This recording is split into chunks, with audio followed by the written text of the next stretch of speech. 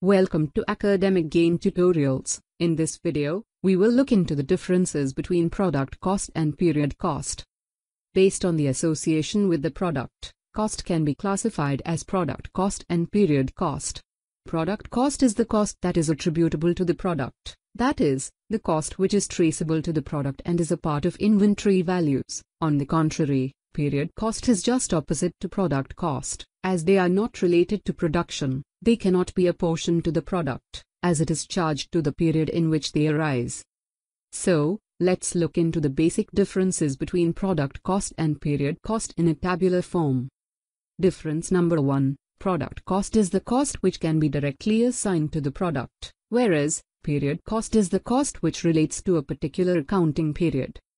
Number 2. Product cost is based on volume because they remain same in the unit price, but differ in the total value. On the other hand, time is taken as a basis for period cost because as per the matching principle, the expenses should match the revenue and therefore, the costs are ascertained and charged in the accounting period in which they are incurred.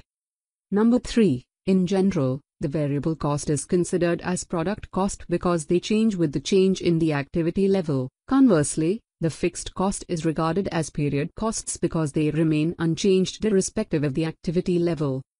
Number 4. Product cost is included in the inventory valuation, which is just opposite in the case of period cost.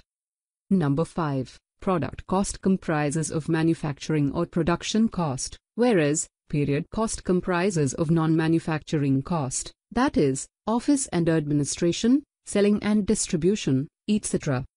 Number 6. Product cost is a part of cost of production, but period cost is not a part of cost of production.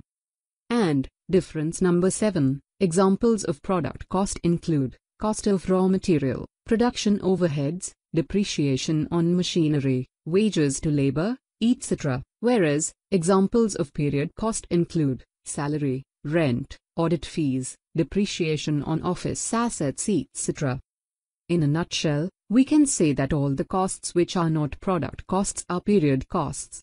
The simple difference between the two is that product cost is a part of cost of production because it can be attributable to the products. On the other hand, the cost is not a part of the manufacturing process, and that is why the cost cannot be assigned to the products. So, these are the differences between product cost and period cost. If this lecture was helpful, give it a thumbs up and subscribe to the channel. Thank you.